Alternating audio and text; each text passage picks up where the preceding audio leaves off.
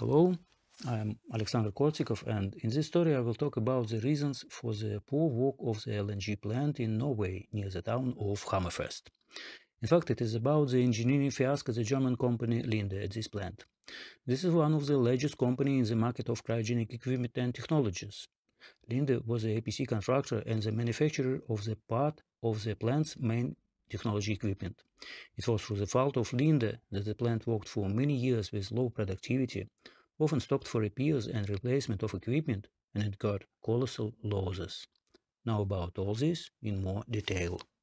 The first and so far the only major European LNG plant is located beyond the Arctic Circle on the island of Melkoja, Norway. Sometimes this plant called by Snow White, according to the same nature gas deposit name from which it comes. The design capacity of the plant is 4.3 million tons LNG per year, but actual performance has approached to this only in recent years.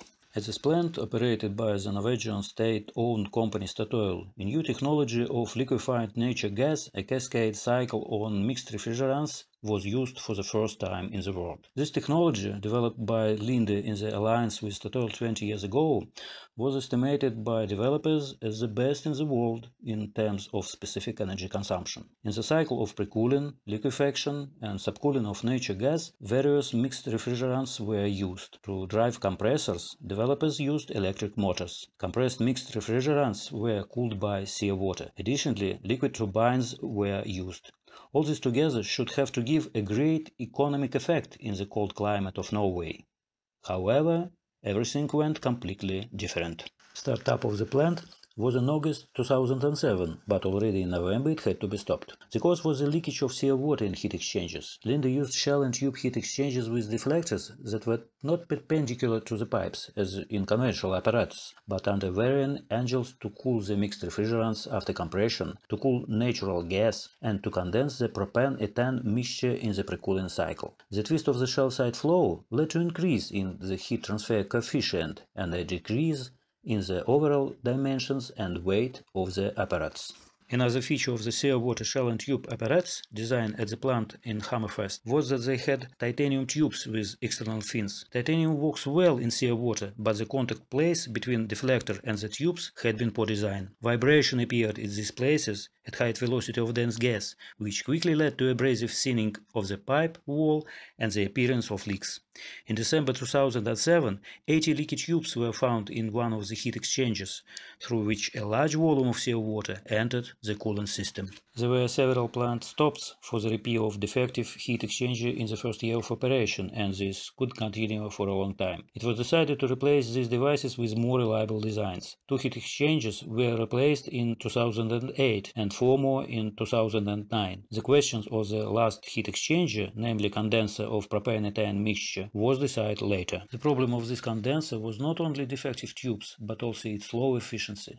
Wall temperature measurements along its length at different angles along the circumference of the hull at various heat loads have been performed to determine the causes of poor work. As a result, it was found that in most of the intertubular space of this apparatus, the so-called differential condensation occurred. After passing approximately 1/3 of the length of the apparatus and condensation of a part of the stream, its motion became stratified. The steam didn't mix with the liquid and there was more ethane in its composition. The propane-enriched liquid flowed below and was poorly cooled. The overall efficiency of the condenser was low and didn't allow providing the plant design capacity. The condenser of propane and ethane was the largest apparatus of this type in the world. The number of tubes in it was about 11,000 and during operation they also leaked. To repair the condenser, the plant had been stopped 4 times and more than 100 separate pipes were muffled. The heat exchanger was replaced by a similar apparatus in 2011. The arrangement of the deflectors was changed and a blow-off line of an uncondensed gas with an increased cross-section area was installed therein. However, the source of the plant's problems in Hammerfest were not only seawater heat exchangers. Brazed aluminum plate fin heat exchangers manufactured by Linde for the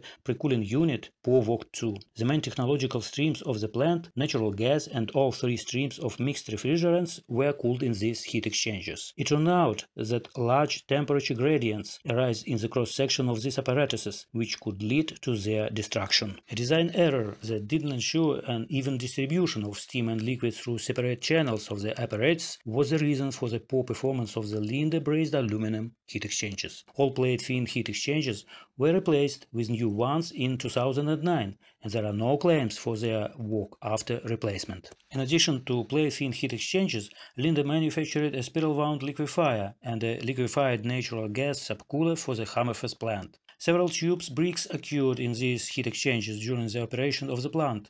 They were drowned out, but the apparatuses didn't replaced. The final scale-up recast of the spiral-wound heat exchangers was completed in 2014. The purpose of this work was to equalize the temperatures in the cross-sections of the heat exchangers in order to achieve design performance.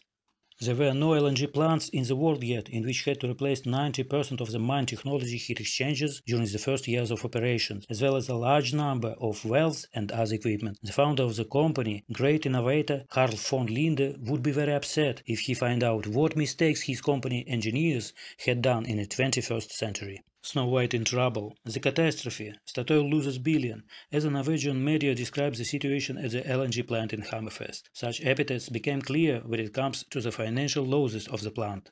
Estimation of losses for the period from the moment of commissioning of the plant in 2007 until 2014, in which the latest recasting of the Linde technological scheme were made, gives a truly catastrophic picture. All 4.3 million tons of LNG per year was intended for export, and 4 gas carriers were built at the shipyards of Japan for its transportation. The volume of LNG in each gas carrier was 145,000 cubic meters, and its weight is about 67,000 tons. Thus, Statoil supposed to sell at least 64 gas carriers every year. But only in December 2010, Linde announced the shipment of the 100th gas carriers from the plant of Hammerfest. At that time, more than 3 years passed since the opening of the plant, and the number of shipments during this time should be twice as large.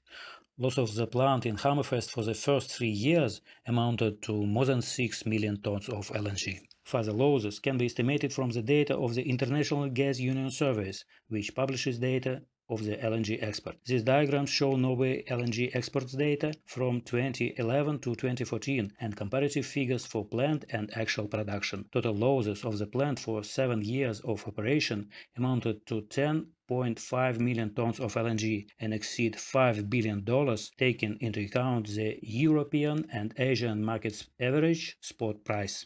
The total loss figure will be about $6 billion when summarize the cost of LNG and unproduced condensate and LPG.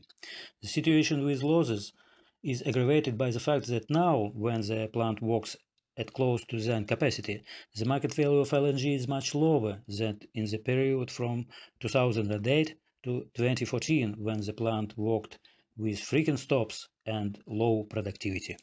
Another trouble for the plant in Hammerfest due to poor Linde heat exchangers were environmental issues. Because of the stops for repairs and during periods of decline in productivity, the plant had to burn huge amounts of natural gas, which led to a significant increase in carbon dioxide emissions compared to project values. Personally, I first encountered the Linde heat exchangers' poor performance 14 years ago. These were brazed plate fin apparatuses for a large air separation plant. Because of the error of the Linde calculations, the heat exchangers had insufficient surface and didn't provide design parameters. Even then, I had doubts about the competence of the specialists of this company.